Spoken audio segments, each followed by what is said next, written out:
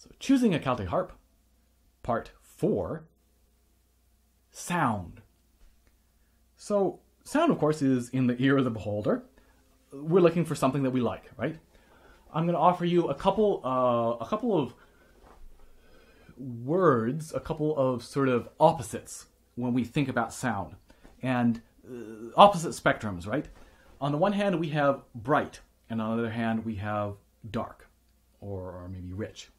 So, and both of them both have a good aspect or a bad aspect. In other words, when something sounds bright and it's good, we might describe it as bright or bell-like, right? Or crystal clear. It's got a ringing, bright, beautiful sound. And when something's rich or dark, maybe we think more it's that rich. Like rich, I think is a great adjective. Just that we're swimming in sound, right? Beautiful. And so those are kind of two opposites. You might prefer one, you might prefer the other. For me, I tend to prefer rich rather than bright. But obviously, a good harp or a good instrument will sound good regardless of which spectrum it tends towards. Just that's something to be kind of aware of both as listening. Is this a bright sound or is this a rich sound?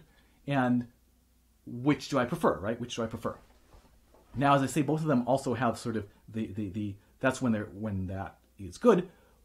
When it's bad and it's bright, we might instead think that it's tinny, right? Or it's thin sounding, and that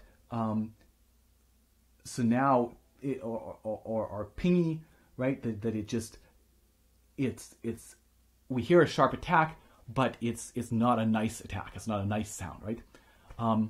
And on the flip side of rich or dark, it might be muddy or indistinct, right? We're just we can't even hear the attack, right?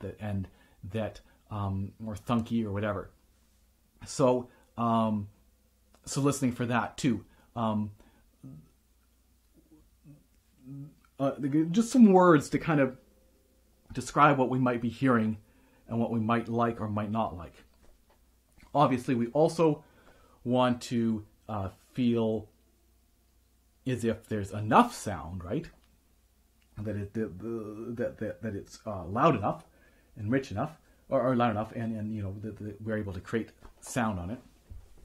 Now, it can be very helpful if you're actually able to play on the harps you're thinking about, to have somebody else along, maybe your teacher or another harpist who can also play on them, and maybe listen to them without knowing which harp is being played, and get a sense of what sounds you like. Excuse me. So, if you can't listen to the harp, it's much harder. Some companies have sound clips. You can obviously listen to stuff on YouTube, but it's not the same as being there in person.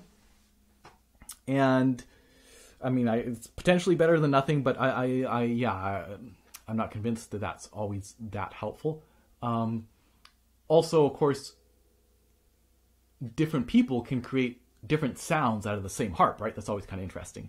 But anyway, using those adjectives perhaps is a way to think about what sound you like, and does this harp produce that sound? And one of the factors, of course, that will affect that is what strings it has. So let's go on to that.